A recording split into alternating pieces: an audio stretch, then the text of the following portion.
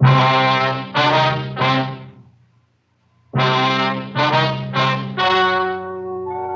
story you are about to hear is true. The names have been changed to protect the innocent. Fatima Cigarettes, best of all king-size cigarettes, brings you Dragnet on both radio and television.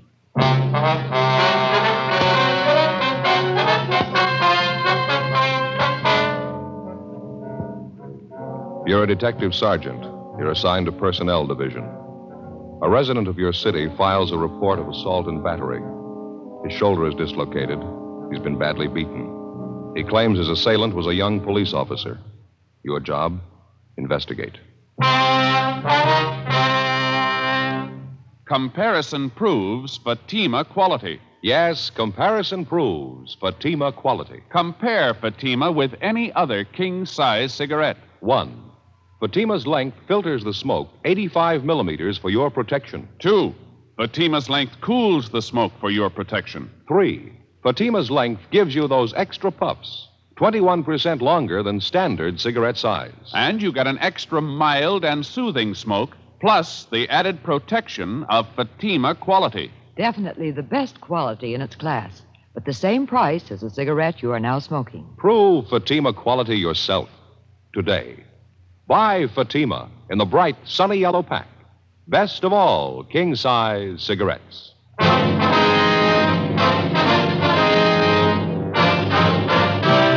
Dragnet, the documented drama of an actual crime. For the next 30 minutes, in cooperation with the Los Angeles Police Department, you will travel step by step on the side of the law through an actual case transcribed from official police files.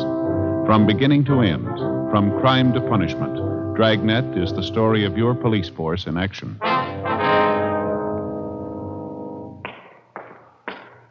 It was Tuesday, June 11th. It was mild in Los Angeles. We were working the day watch out of BIA.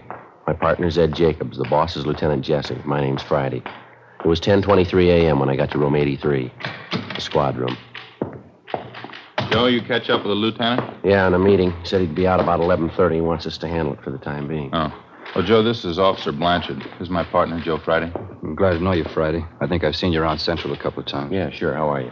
What's this thing all about? Do you mind telling me? You worked yesterday, did you? Yeah, that's right. My regular beat, South Central area. Anything out of the ordinary happen while you were on duty? No, not much. Made a couple of pinches, that's about all. Pretty quiet otherwise. Did you make one of those arrests at 7928 Cortlandt Avenue? Yeah, that's right. A woman, 2 men, users. All 3 of them were booked in violation of State Narcotics Act. Any of the 3 familiar to you at all, Blanchard? Had you ever seen them before the time you arrested them? No, none of them. I knew the place, though. I've been keeping an eye on it lately. One of those old-fashioned homes converted into a rooming house. Uh-huh.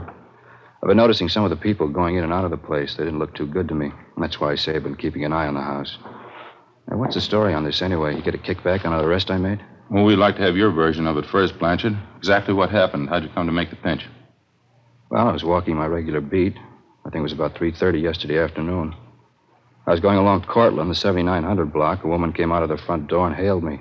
She complained about a 507 party in the house a couple doors down the street. And that was at number 7928, the boarding house? Yeah. I checked it out. The party was going on up on the 3rd floor. I went up, found the girl and the 2 men in the room facing on the street.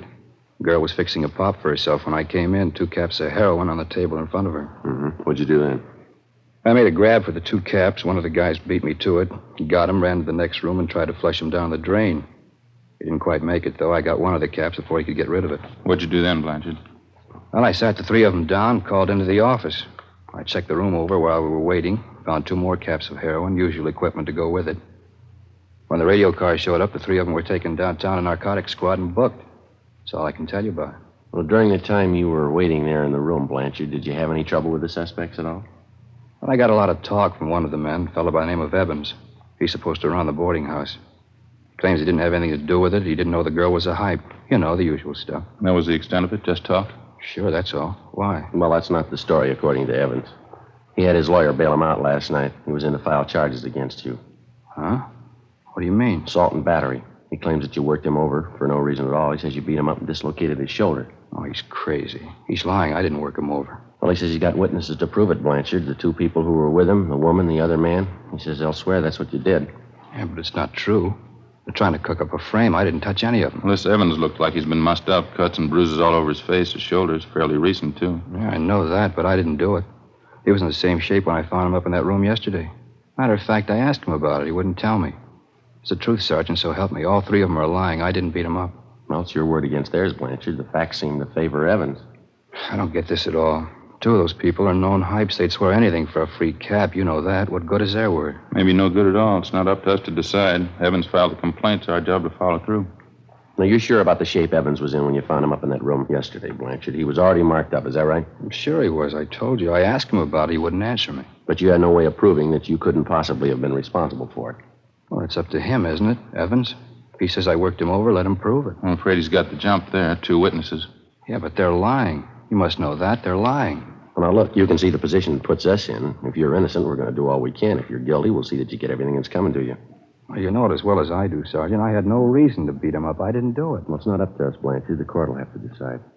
Doesn't make sense. None of it does. There's no other way to handle it. We got 4,500 men in the department. We don't claim they're all saints. Once in a while, one of them turns bad, and all of us get a black eye. You're in a jam, Blanchard. Like anyone else, you'll get a fair trial. Yeah. Well, what happens now? Do I draw suspension? Yeah, that's right. If you're cleared of the charges in court, there'll be a hearing before the Board of Rights. Am I through right now? We'll have to book you in at the main jail. Case will be presented to the DA's office tomorrow. Doesn't make sense. I had no reason to beat up Evans. No reason at all. You sure of that, are you?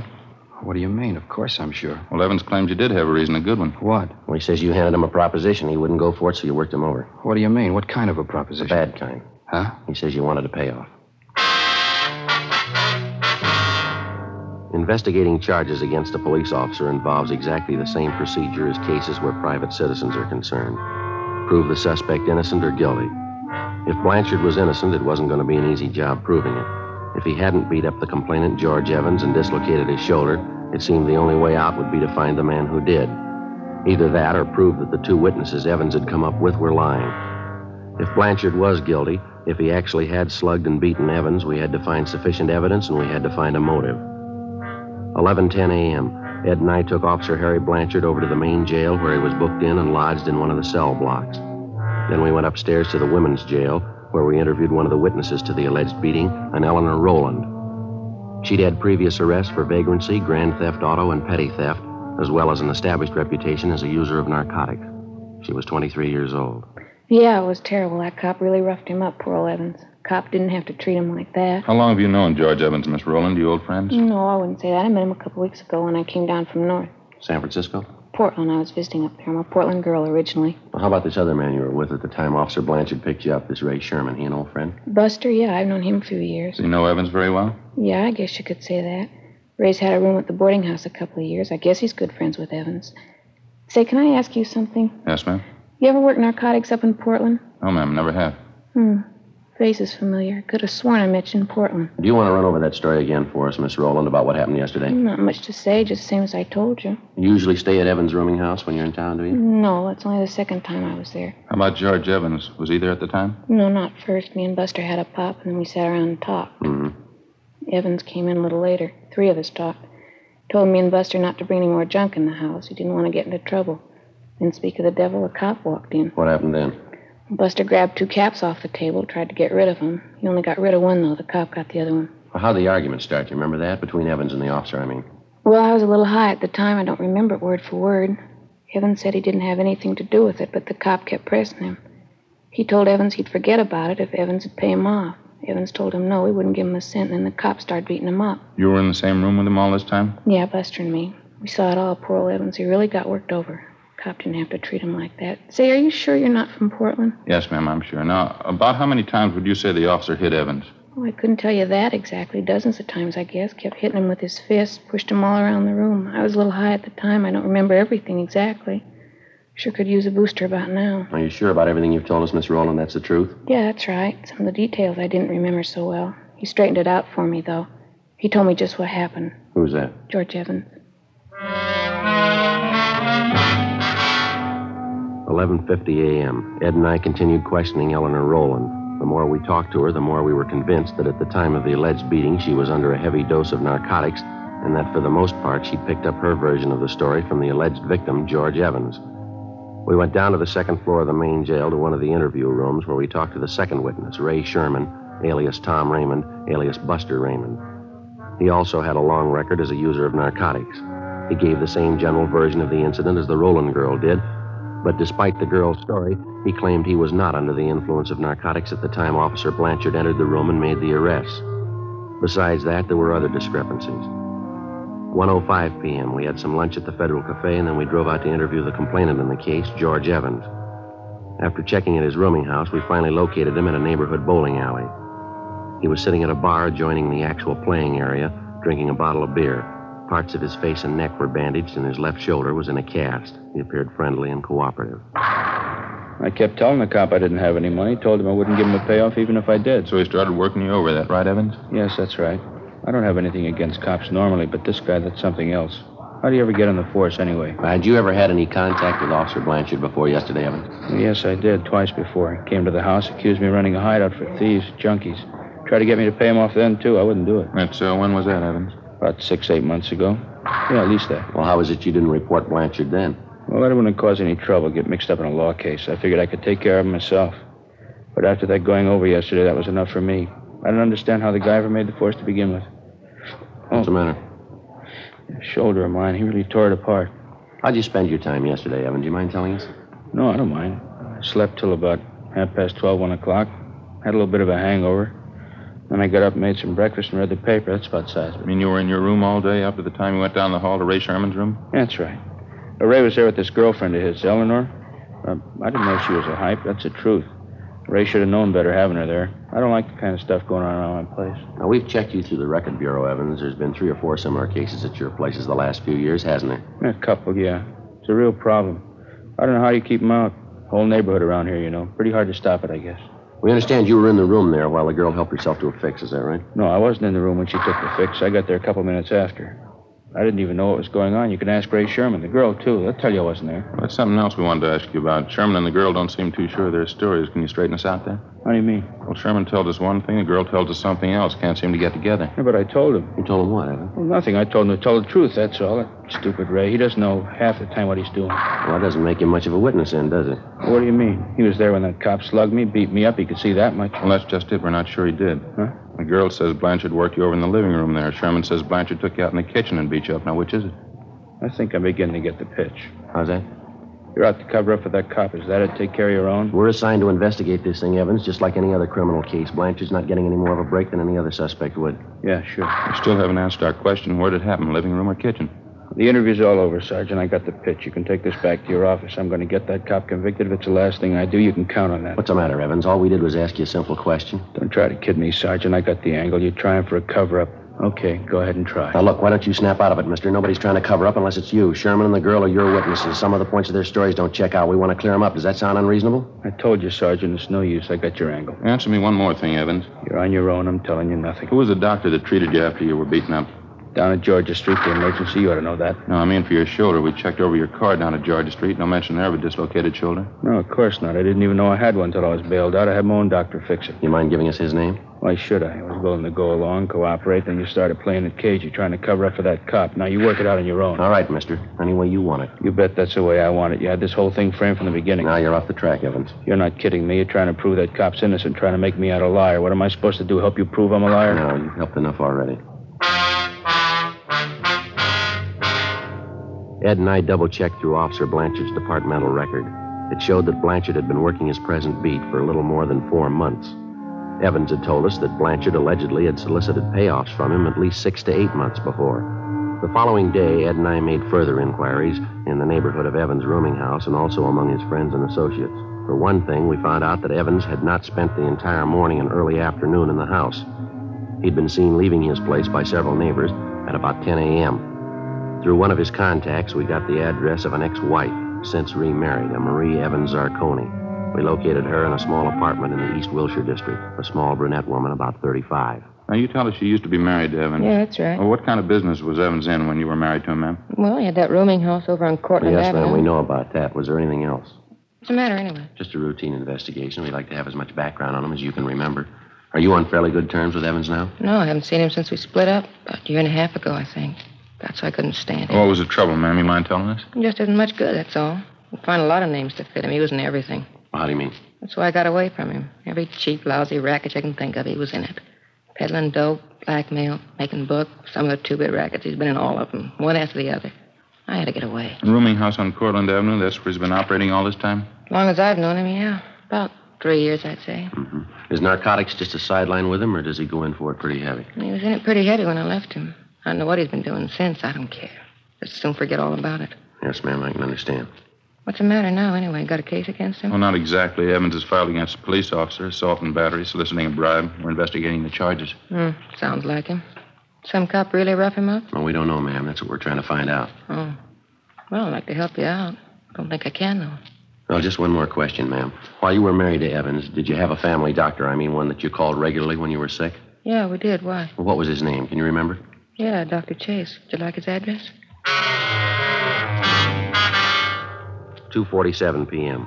We got to Dr. Chase's office, and luckily we found him in. Take a look at this magazine, Joe. What? National Geographic. Looks like a real old one, wouldn't you say? Yeah, it sure does. Cover's torn off there. Yeah. What do you know about that? It's older than I thought. Look at this here. What do you got? These pictures, eh? Look. 4 pages of them. Pretty grand affair, huh?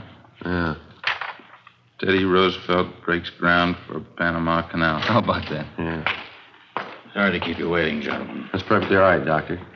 Let's see now you want to know about... Mr. Evans, Doctor. George Evans. Oh, yes, Evans. What was it exactly, Sergeant? What did you have in mind? Well, the first thing we'd like to know is if you've treated Evans recently, the last week or so. Yes, as a matter of fact, I have. He was in here, well, let me see now.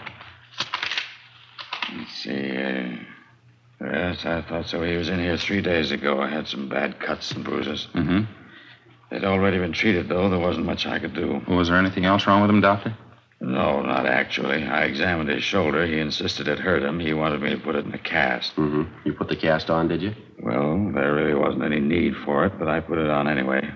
A little bit of psychiatry. Thought it'd make him feel better. Well, how do you mean, Doctor? Wasn't any need for it? Just one of those peculiar things. I've been treating Evans for some time, you know. Yes, sir. That's what we understand. It's fairly unusual. Hardly a rare case, though. Suppose you might call it a trick shoulder. Looks as though it might be dislocated, but it actually isn't. I think it's voluntary. You mean he could do this thing himself?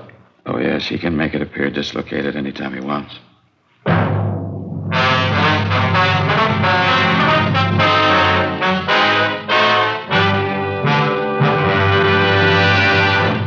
You are listening to Dragnet, authentic stories of your police force in action. Fatima, America's first largest-selling blended cigarette. Now, best of all, king-size cigarettes. Prove it yourself today. Compare Fatima with any other king-size cigarette. 1. Fatima's length filters the smoke 85 millimeters for your protection. 2. Fatima's length cools the smoke for your protection. 3. Fatima's length gives you those extra puffs, 21% longer than standard cigarette size. And you get an extra mild and soothing smoke, plus the added protection of Fatima quality. Friends, in Fatima, the difference is quality. Fatima contains the finest domestic and Turkish tobaccos superbly blended. And Fatima is extra mild, with a much different, much better flavor and aroma. Because of its quality, its extra mildness, its better flavor and aroma, more smokers now insist on Fatima than ever before. Switch to Fatima today. Remember, each king-size Fatima filters and cools the smoke, gives you those extra puffs, and you get an extra mild and soothing smoke, plus the added protection of Fatima quality. Buy Fatima.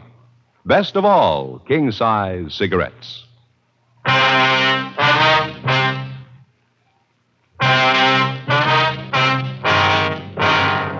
Saturday, June 15th, 10 a.m. The investigation continued.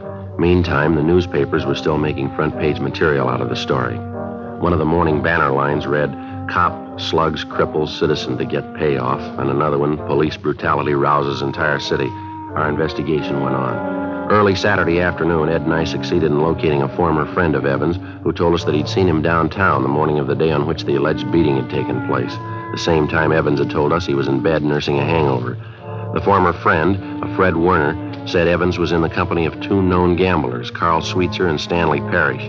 He told us that he'd spotted the three of them together at about 11:45 a.m. We questioned Sweetser and Parrish, but they refused to tell us anything. They admitted that they were acquainted with Evans, but they knew nothing about the beating he'd received. We continued making the rounds.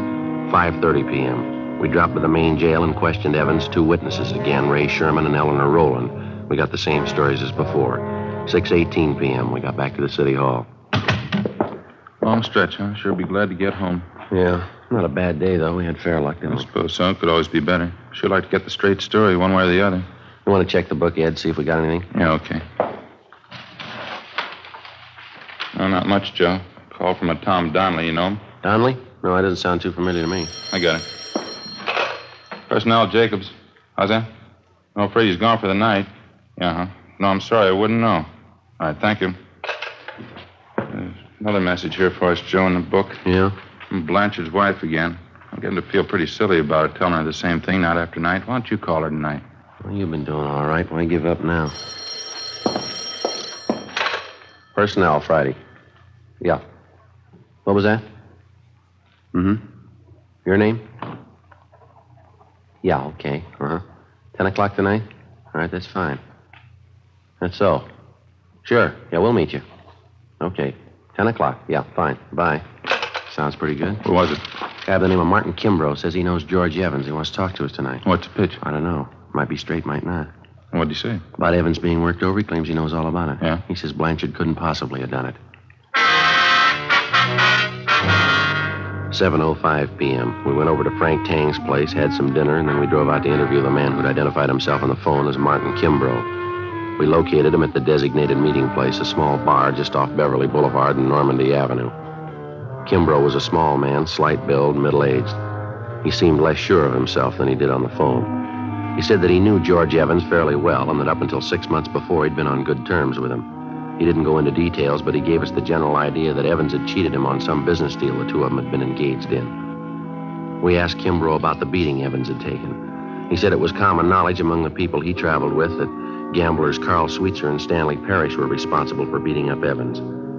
He'd welched on a gambling debt, and the two of them had been after him for months to pay off. He also said he knew a close friend of the two gamblers who told him that in private, Carl Sweetser openly boasted of beating up Evans. According to Kimbrough, the beating had taken place about 1 p.m. the Monday before, the same day Officer Blanchard allegedly had given him the beating. We located Sweetser in the coffee shop of a small hotel on South Rampart Street. I'm afraid I don't know what you're talking about, Sergeant. I don't know any George Evans. I've never heard of him. We understand you do, Sweetser. Heard you used to play cards with him. Got it from a couple of people. That's all. I guess they made a mistake. I don't remember the name at all. Maybe he's going under a different one, huh? Well, how about his description? You ought to remember that. Well, maybe I meet quite a few people. It's kind of hard to place all of them, you know. What's the guy look like? Oh, he's tall, dark complexion, dark hair, scar under his chin. He dresses pretty well, usually wears a suit. No, doesn't mean a thing to me. Runs a rooming house over on Cortlandt Avenue. He's been in quite a few rackets on and off. Oh, sorry. I'm afraid I wouldn't know him. Now, look, we haven't got any beef with you, Sweetser. That's not the point. Evans is trying to get away with a fast one. We're out to stop him. We could use your help. How about it? I don't see how I can help you. What's the beef, anyway? We think you know. It's been all over the newspapers the last couple of days. Oh, yeah. A young cop? What's Evans got against him, anyway? He's trying to save face. We figure that's what we hear anyway. Well, what do you mean? Well, I think you know how Evans likes to play the big shot. It wouldn't do his stock much good around town if the real story got out. I don't follow. What story are you talking about?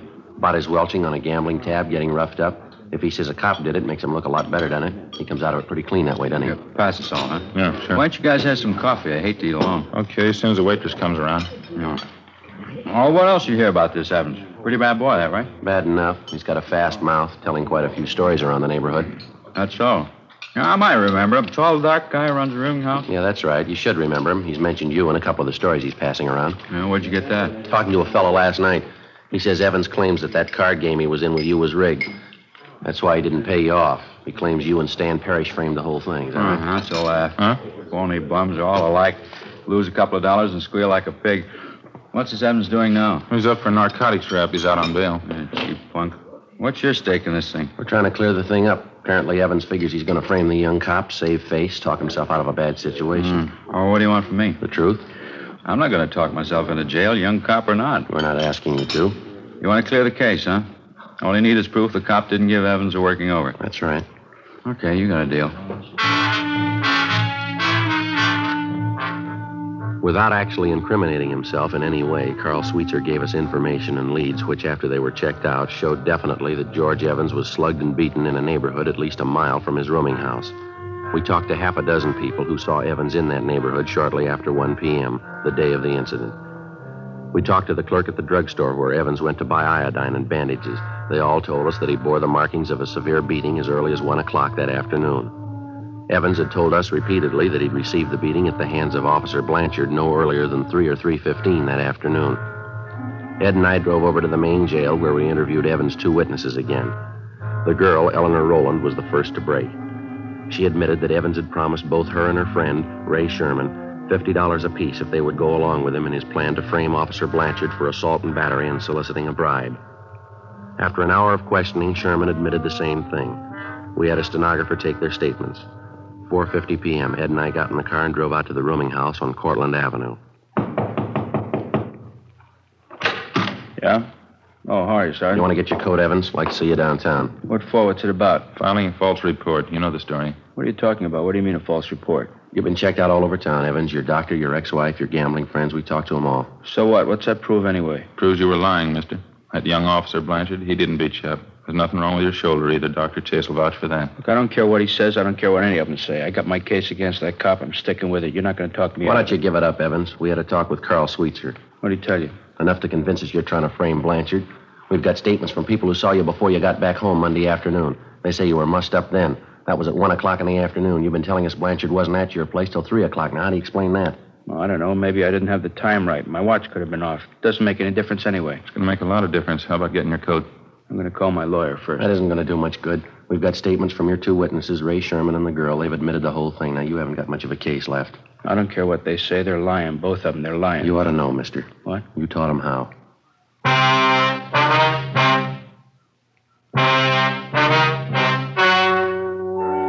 The story you have just heard was true. The names were changed to protect the innocent. On September 2nd, trial was held in Superior Court, Department 89, City and County of Los Angeles, State of California. In a moment, the results of that trial. And now, here is our star, Jack Webb. Thank you, George Fenneman. Friends, I sincerely want you to smoke Fatima and prove Fatima quality. You know, we have a lot of confidence in our king-size cigarette. Enough confidence to make you this money-back guarantee. Buy a pack of Fatimas. Compare them with any other king-size cigarette. If you're not convinced Fatima is better, just return the pack and the unsmoked Fatimas by August 1st, 1952, and we'll give you your money back plus postage. Fatima, Box 37, New York 1. Buy Fatima. Best of all, king-size cigarettes.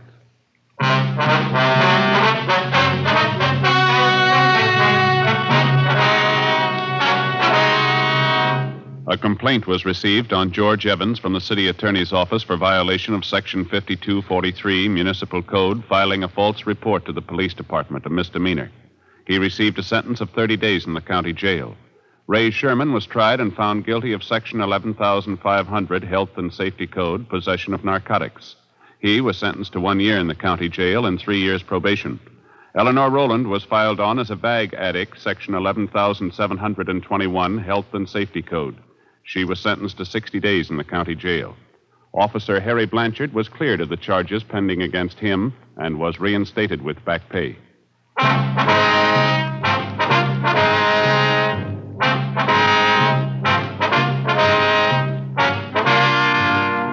You have just heard Dragnet, a series of authentic cases from official files.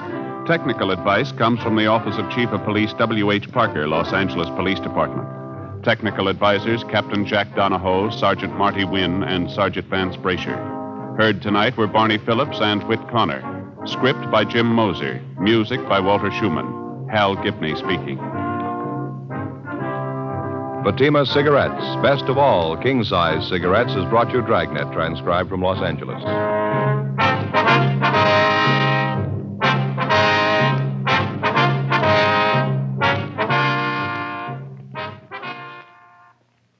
Now it's Counter Spy on NBC.